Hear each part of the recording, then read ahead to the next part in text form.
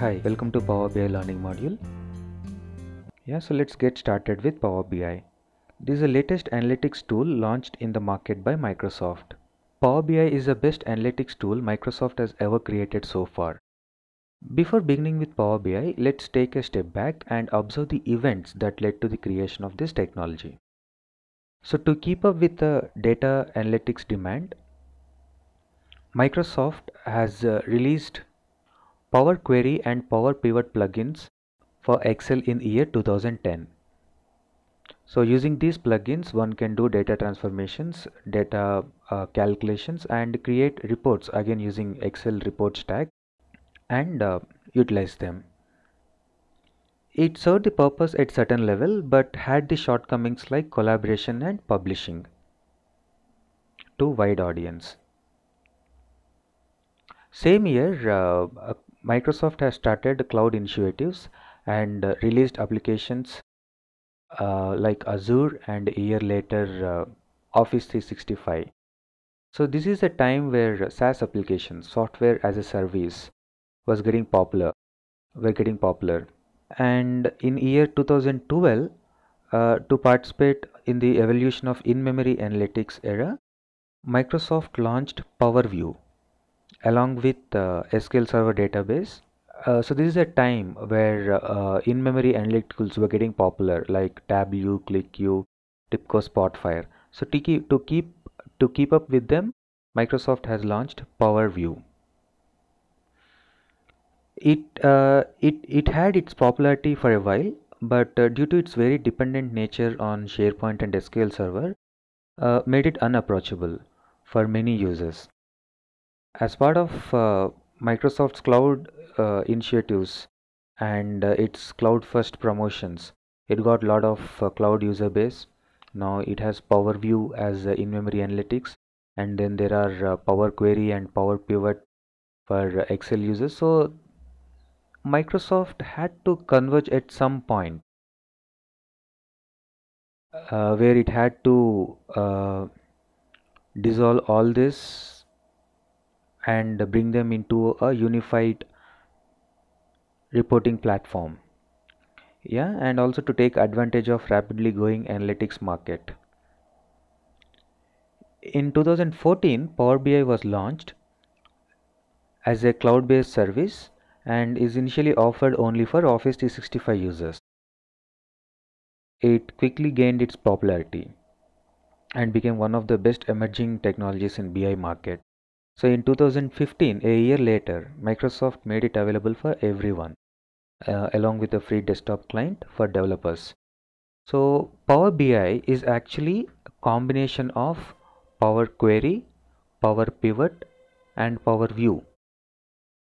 These three technologies are merged and produced as Power BI, and this is SaaS application, software as a service. So this is all cloud centric. Let's understand further why one should go for Power BI. As I said, so Power BI is a cloud-centric platform. So one can create, deploy, and publish all the applications from this cloud service. So now we are living in the time of fully matured, self-sustainable cloud applications. Most of the organizations are preferring to work and store data on cloud platforms than ever before, considering ease of access across and cross-location collaboration, zero infra maintenance, and overall reduced IT costs. So the SaaS applications, software as a service applications like Salesforce, Good Data, Redshift from Amazon, Zoho, they all gained wide popularity. So Power BI as a cloud-based service by itself has excellent support for all these data platforms. One can quickly get data and start building analytics with just a subscription to any of these apps, cloud apps. Apart from this connectivity to cloud applications, it got wide range of connectors to connect to different kind of data sources like data warehouses, files, ERP systems, cubes. You can just get data and start building analytics. It is one of the best in industries in terms of connecting to the different databases, data sources. Along with the connectivity to cloud applications, Power BI also has an option to work with on-premise databases or cubes. Without moving entire enterprise data to cloud, one can create dashboards to leverage on both data coming from cloud applications and on-premises data servers. So it's a blend of both the platforms. What Microsoft innovatively has done has, for the first time, it has opened up its entire visualization stack to open community. So Power BI visualizations framework is outsourced. So on top of its existing stack of visualizations, a lot of new visualizations are being contributed by open community. One can very easily download any of these custom visualizations and start building dashboards or analytics. It's just a simple plug and play. I'm just showing the community, the custom visualizations community. It is growing rapidly. Every now and then someone's contributing to this stack.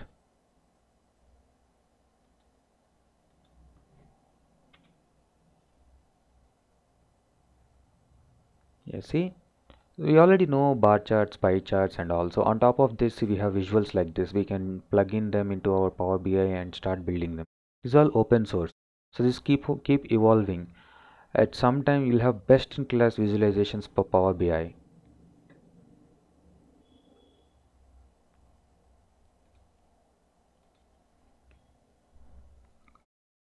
Power BI integration is very effortless. Uh, we can easily share analysis uh, in Power BI. There are many ways in which one can share their analytics. One way is end users can directly log into Power BI cloud service and browse intended reports. Second way is one can publish to the web. A URL can be generated to the analytics file and shared across internet. Anyone with that URL can browse our reports. The third way is one can directly integrate uh, Power BI analytics into any third-party applications or existing reporting platforms. Dashboards can be even embedded into a simple HTML websites as a iframe. So integration and distributions is very easy. It's best in standard in market. And now the uh, differentiating factor, the unique factor. So far no BI tool has done that. So the human computer interaction, exploring your data using natural query languages. So Power BI loaded analytics for SaaS applications. So this is one of the cloud-based applications, GitHub, where data code being hosted. Yeah, it's an open source tool. If you just have a subscription to that and log into that, these are the set of analytics you get auto rendered in Power BI. So you don't need to start from scratch. You already get something and then you modify, you recreate, enhance them. Yeah, you can start on. You don't need to start from zero, ground level. This is good part of Power BI, preloaded analytics for SaaS applications. Yeah, so the important factor that I was talking about, human computer interaction, exploring data using natural query language. So this is how it looks. So you can actually type in questions like that. What segment had the most revenue? It will give you a visualization. So there is no visualization created for that kind of question already. So you don't need to recreate, redesign, remodify your existing applications. This if you expose this future uh, Power BI natural language query, then end users can directly type in whatever they have in their mind and can view uh, visualizations like this: percentage delayed arrivals by airline. You see, it has auto intelligence. As and then you type, it will keep populating the data fields that are there in the underlying data. You can decide on which kind of chart you want to see data. So this is all possible with Power BI. So this is a vague architecture, the workflow of Power BI. So we have different connectors from where we can bring data. So all these connectors will utilize, so this is a Power BI service, cloud service, and then from there reports gets published. No matter what the application is, what the device is, whether it be a desktop or a PC, I mean laptop, mobile device. We have apps for mobile devices as well. One can comfortably access their dashboards irrespective of the platform they are in. Apart from cloud applications, we can also get data from organization, local data, on-premise databases, and create gateways. So it can get data from both the platforms and still produce analytics. So these are different components of Power BI. So these are 4 different components of Power BI. So Power BI service, this is what I was talking about all this time. Power BI cloud service. Um, so this is Power BI cloud service. So this is how it looks like. So here we have dashboards, reports. One can publish, create, view, analyze data. You can do this is Power BI, and then we have Power BI desktop. So all of this functionality is now available on a desktop client. So this is an author tool.